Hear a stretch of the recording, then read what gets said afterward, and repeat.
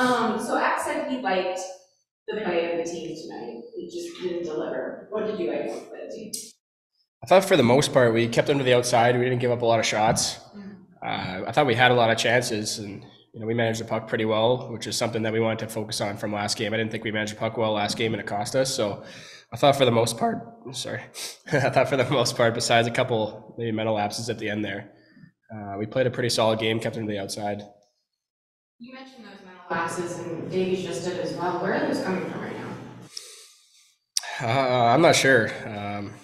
Sometimes you just make mistakes. It's going to happen. It's a long season, and you play pretty well for most of the night, and it's just going to happen sometimes. I don't know, where it comes from some nights, and tonight was just one of those nights. They just kind of happened. So, which loss this week hurts more right now? I mean, the effort wasn't great Wednesday. In App's opinion, tonight you were really good for at least 2 periods, but yeah, come out, you don't have anything to show for. I think this one probably just because we had the lead for most of the night tonight.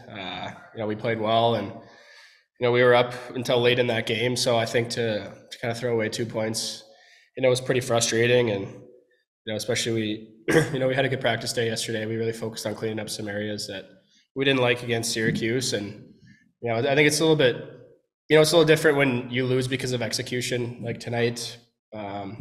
But the effort was there, so it was definitely a little bit more frustrating tonight. On that goal that you had there, or that Weissbach had in the third period, what did you see for the assist there to go back to Weissbach instead of taking the shot yourself? It was a 3-on-1, so it was pretty open. Whenever someone hits the late guy on a 3-on-1, usually the defenseman's going to commit to the shot. So it was a pretty open lane there, and I don't like to shoot much anyway, so. I was thinking pass pretty much the whole way.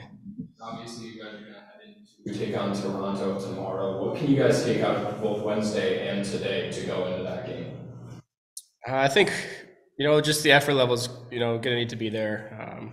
There'll probably be a lot of excuses as to reasons why we shouldn't come out hard with it's going to be a late night tonight. But when you lose the first 2 games in the week, you really got to bear down, and you never want to go 0-3 in a week. So. I think just execution and keeping it simple. 3 games in 4 nights with not a lot of rest. So I think simplicity is going to be key tomorrow.